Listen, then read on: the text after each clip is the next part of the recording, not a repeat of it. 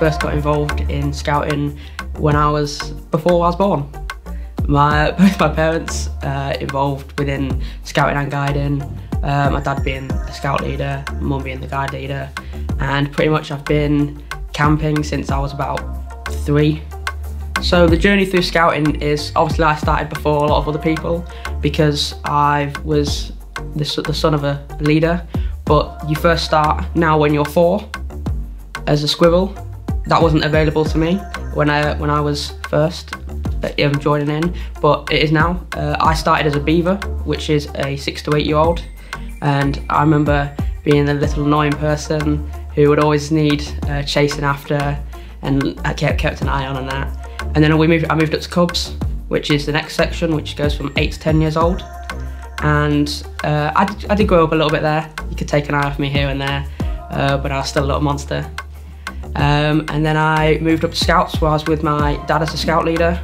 And I think that's where I actually did start to mature a lot more, learned a lot more new skills. And then I'm now where I am now, which is a 14 to 18 year old, which is an explorer. And then after this, I will hopefully go on to become rather a leader myself or go into networking. Throughout scouting, I've completed loads of different accomplishments. I've pushed myself through challenges and tried to make the best out of everything. Probably like a year ago, maybe 2 years ago now, I helped an older gentleman who had fallen off a curb and injured himself. I received the Commissioner's Commendation Award for helping him out, which was really nice. And there's only about 4 people in the county with that award. And then, as well as that, I've done my DV, I've completed my bronze, I'm just about to complete my silver, just a little bit more, and I've just started my gold DV, which when I finish, I will meet the King. So the fundraising for World Scout Jamboree was, as a person, I had to raise £3,850, which would sound like a big feat, but if you've got the idea, you can make it quite fast. So I started off by doing group fundraisers, where we would come together as a brig unit, and we would put on things like an afternoon tea session for the old ladies to come in, have a nice chit chat, drink some tea, eat some cakes, and it was quite nice. Personally, I made little Lego figures that would sit about here, that went on a woggle, which is what you wear around your necker. And I raised £2,000 in 4 days using them. And then we applied for grants through councils, and Delta amazingly gave me £500 during the Jamboree on the actual site. There was only one proper road that went through the centre of the campsite, and you just walk through and there'd be different countries. There'd be the entire world basically in these shelters just with badges and neckers and shirts and everything on the floor, trying to trade everything with you. And you'd just walk through and you'd meet people from everywhere.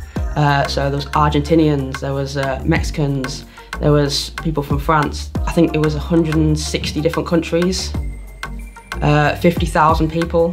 It built your confidence up to just go and speak to people. I remember having to get off the coach and drag these heavy bags, I think about 30 kilograms each of these bags, down this gravel track through this mud area to a campsite, where we then had to drop them, put the tents up, and then head straight off to the opening ceremony. It was manic, but it was such a fun time. And then we even had the president of South Korea open the campsite for us. So the activities on the campsite was separated into three different sections, and during a day you were given a pass to go and do any activity you wanted in that section. And there was like these challenges you had to complete, where you had to do certain like activities, and it would earn you a badge. There was also off-site activities, so there was chances to visit loads of different places. So there was paragliding, whitewater rafting, kayaking, climbing, abseiling, crafts, anything, everything. The first night we actually got there, we had the opening ceremony. So we got there, we got our tents up, we got our bags in the tent, set up beds, set up the kitchen area, and then pretty much we got our uniforms on, rushed straight out to the ceremony, and then I think we got back about 1 o'clock in the morning. Hadn't had tea yet, so we cooked up tea at about 1:30 in the morning. I don't think any of us will sleep until 2:30, 3 AM. And then we're up again at 6, 7 o'clock in the morning to get breakfast and get going. We obviously were evacuated off the site due to heat wave and due to the camp's conditions not being too well. But we did all survive. All the 5,000 of us that were from the UK were just placed back into the capital, Seoul, and we just went around, did more activities in Seoul, went out for tea and tried more Korean food, went to loads of different markets. The rest of the campsite was evacuated afterwards due to a hurricane warning, which we did see a couple photos of the campsite afterwards, which didn't look good. So we made it through, and we got there, but it was definitely an experience that you're not going to see again. Joining Scouts isn't just about just being there and playing a part, it's just pushing yourself. You can do everything and anything you want and achieve as much as you want just by doing it yourself, just trying to get involved, always speaking to people and making communication with people you wouldn't think you'd ever speak to. All you have to do is go to the Scout website and press join, and it will give you details to the nearest hut where you can go and join a group. And the activities and things I've done within Scouting have been lifetime memories.